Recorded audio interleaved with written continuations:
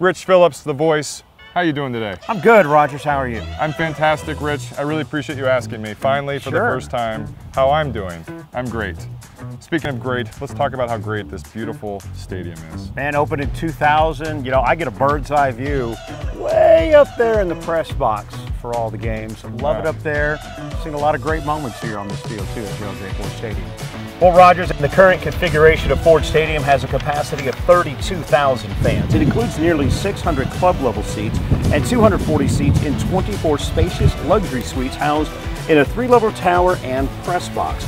In addition to housing the club and suites, the press box provides excellent sight lines and comfortably accommodates more than 125 working print, digital, radio, and television media members. Very cool. And folks, this place is going to look a lot different here in a couple years. In January, SMU Athletics announced that longtime university supporter, my friend, alum Gary Weber, class of 1958, is committing $50 million towards the construction of a 3-tiered end zone complex right here at Gerald J. Ford Stadium to increase the functionality, efficiency, and overall experience of SMU Mustang football.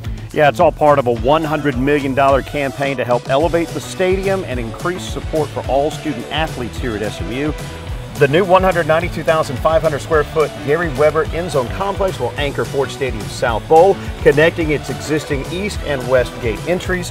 Team-focused spaces will include new locker rooms, a weight room, position-specific meeting rooms, a full team auditorium, and a full kitchen and training table to support all of SMU's 484 student athletes. A new construction project is always exciting. You think they'll let us do a little open house tour of the complex when they finish it? I think it's in the contract that we have to. All right, everybody, that's it. Gerald J. Ford Stadium, an intimate look by SMU's #1 fan of all time. I'm Rogers Healy, the host of Healy at the Hilltop.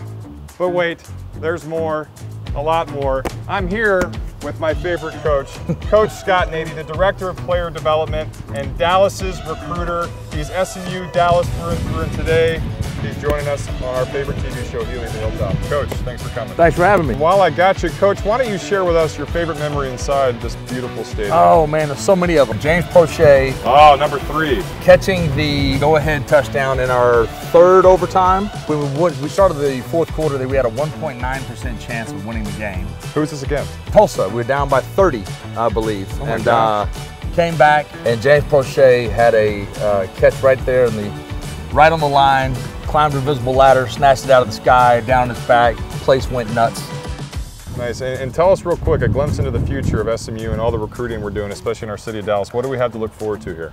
We're attracting Dallas kids to stay home in Dallas, and that's our focus. There's no reason in the world that the best football players in the country that are all grown here should go other places to play football. We want to keep our boys home, that's what we're going to do. So we're going to grow them here in Dallas, love them here in Dallas, and keep them here in Dallas. Ladies and gentlemen, SMU football is coming at you. More exciting time than ever, especially for all you people in Dallas. So thanks for watching today, Healy at the Hilltop. Pony up, Dallas, pony up the world, and thank you, and stay tuned for another behind-the-scenes glimpse at the beautiful facilities at SMU Athletics.